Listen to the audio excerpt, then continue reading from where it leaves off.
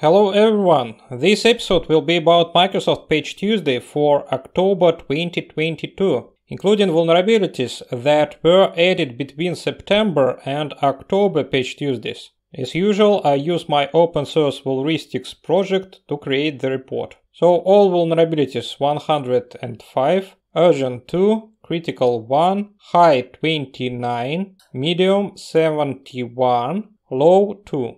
Let's take a look at the most interesting vulnerabilities. Two vulnerabilities: remote code execution in Microsoft Exchange, CVE-2022-41040, CVE-2022-41082. This is the hyped ProxyNotShell that were disclosed on September 28. The first CVE is a Server-Side Request Forgery, SSRF, vulnerability. And the second one allows remote code execution, RCE, when PowerShell is accessible to the attacker. While Microsoft was relatively quick to acknowledge the vulnerabilities and provide mitigation steps, their guidance has continually changed as the recommended rules to block attack traffic get bypassed. There were no patches for more than a month. At the same time, there are public exploits and signs of exploitation in the wild. Let's wait for patches to appear on the Microsoft website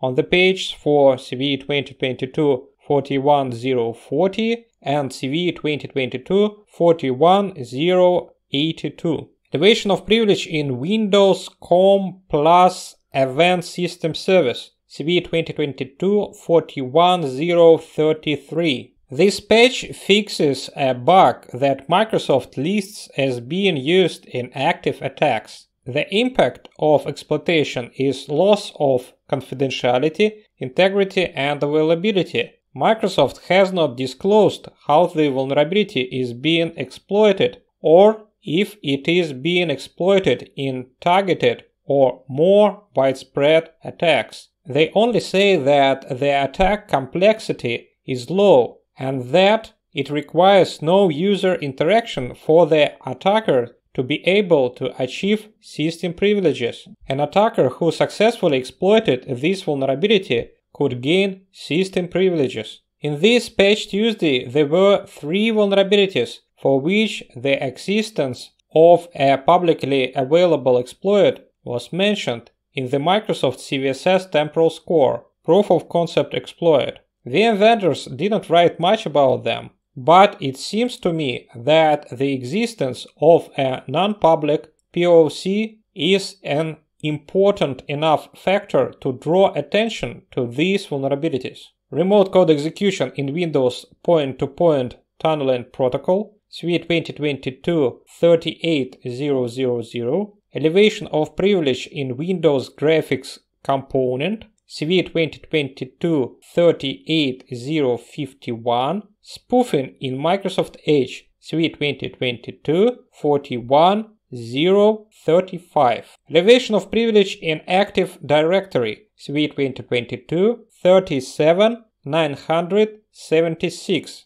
A malicious DCOM client could force a DCOM server to authenticate to it through the Active Directory Certificate Service, ADCS, and use the credential to launch a cross-protocol attack. An attacker who successfully exploited this vulnerability could gain domain administrator privileges. Exploitability Assessment, Exploitation Less Likely. Elevation of privilege in Azure Arc-enabled Kubernetes Cluster Connect, CVE-2022-37968. This vulnerability has CVSS version 3 score of 10, the highest possible rating. An unauthenticated attacker could exploit this vulnerability in order to gain administrative privileges for a Kubernetes cluster. While updates have been released, users that do not have after upgrade enabled must take action to manually upgrade Azure Arc-enabled Kubernetes clusters.